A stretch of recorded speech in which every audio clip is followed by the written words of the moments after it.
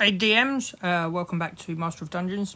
In this vid I'm going to cover called the Netherdeep. I'm going to do a full analysis of the whole book and breaking it down, starting at chapter 1 and finishing with a combat analysis of Elixion and the finale in chapter 7. I'll start with chapter 1 here, and over the next few days do a breakdown of each chapter, looking at what I did, its strengths and weaknesses, and things that might need to be done differently. First though, let's have a brief chat over the introduction section of the book.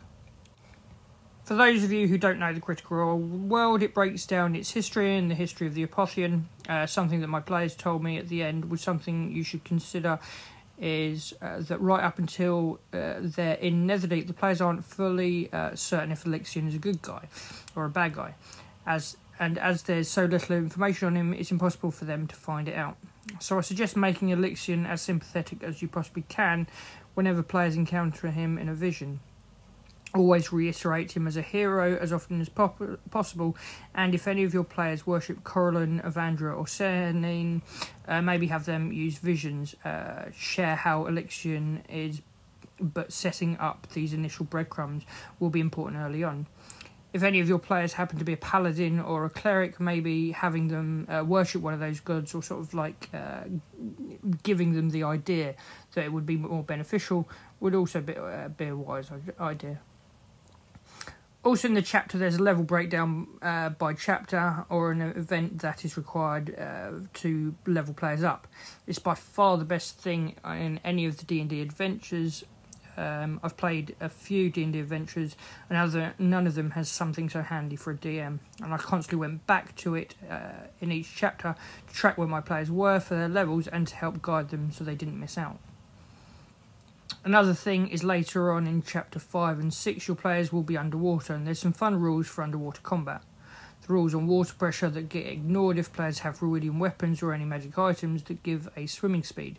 So I highly recommend drip feeding items like this just for the fun of making your players discover this stuff and then hunting items later on. The next in this section is the Ruidium stuff. Now cursed items and the such make players fearful, and Ruidium is no exception. They fear the exhaustion and corruption and would avoid using the weapons they had discovered until really they reached the Netherdeep and were left no choice. Remember, even an exalted Jewel of Three Prayers doesn't counteract the water pressures of the Netherdeep, so eventually they all need Ruidian weapons, either in their body or in their hands. But I never told my players that Ruidium corruption could eventually kill them. They fear death from too many levels of exhaustion as it is, and you really want them using these fun items, so I suggest you keep it to yourself. In some of my previous videos I gave a breakdown of each tier stat blocks for the rivals in Call of the Netherdeep, so I'm not going to go too in depth here. In the intro it gives you a nice breakdown for each member, and it's definitely worth studying up on each of them beforehand. They have some really fun stories, but don't get too overwhelmed by the fact you potentially have 5 NPCs that are constantly about. For a start, your players won't find every member of the team interesting. Let them choose who they like and move them to the forefront, and leave the others as background noise with little to say unless fully interacted with. As the leader of the rivals, Io is really the only NPC that needs to be interesting from your side. So chapter 1 opens with a really fun series of competitions. There's some competitions you have to do in session like the swimming race or riding the tortoises, but the pie eating and rice field clearing, to spare yourself some time, set it up on your own. Roll these NPC scores in your prep for the session, then you only have to focus on what the players roll in these events.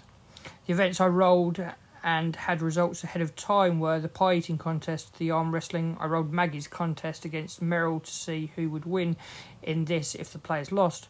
The rice harvesting, as this actually has a lot of elements with 2 teams of 2 and then the players to focus on. So it's best you just see how quickly your NPCs do, then you can follow what any players are doing. The swimming competition, riddles and tortoise race are all have to be done in session, but the swimming especially can be a great moment to be used as a sports event narration.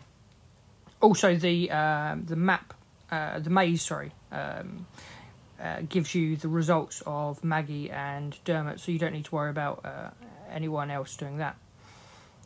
After you feel the players have been doing these events long enough and done enough exploring, you then move to the final ceremony and the rivals, and your players go into the Emerald Grotto for the race.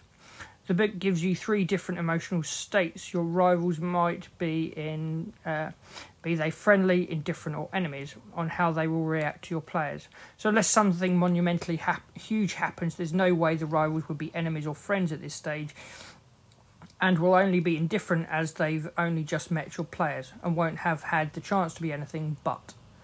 If the players go second in the race and choose to fight Maggie, there's definite chance to become enemies. If your players go first, unless they really take their time, they'll probably get to the shark first, which is something I didn't think about. A giant shark for a level 3 party is actually quite deadly. If your players are injured before the fight starts or get injured during the fight, the shark's blood frenzy kicks in and it gets advantage on its attacks. And with a +9 to hit, doing 3d10 plus 6 damage can easily kill the party wizard, and on a crit even kill a barbarian with enough of a hit. 6d10 plus 6 damage is deadly to even a mid-level party, let alone a low-level one. So it's something to be aware of. But of course, having different rivals turn up and helping the party after turn 2 can really turn the tide and make the start of friends or enemies, depending on how your players react to this. In my Call the Netherdeep party, they decided to block off the prayer site and viewed the rivals as thieves trying to steal their loot. So we've already set a path to dislike them pretty early on. Inside the prayer site is your first opportunity to introduce Elixion and start that sympathy I spoke of earlier. Personally, even if the rivals are hostile at this stage, I don't think stealing the Jewel of 3 prayers is the best choice. Make sure your players get it, as then it will start them deep into the adventure and you won't be forcing them into it another way. It adds player agency into the story rather than railroading them into it and potentially derailing the campaign immediately, because we all know how much players love to be railroaded. It also gives them a super cool magic item, and anyone who don't know what a vestige of diversion is, it gives you a moment to let them roll some history checks and learn how monumentally amazing these items are. Anyway, this has been my look at the first chapter in Call the Netherdeep. Sorry that it's been such a while since I've made a video. My wife recently gave birth to our second daughter, so I've been busy doing that. But over the next few days, I will be working on the next few chapters of this book. Next is the look of Chapter 2, which is The Road to Bazzoxan, and is a much shorter chapter than anything else. Chapter 1 is broken down into 2 sessions, 1 the competitions and 2 the Emerald Grotto, but the Road to Bazzoxan is only a single session. So thanks for listening. Please hit me up with some likes and some subscribes, and hopefully this helps you when you start your own Call the Netherdeep. Until next time, happy hunting.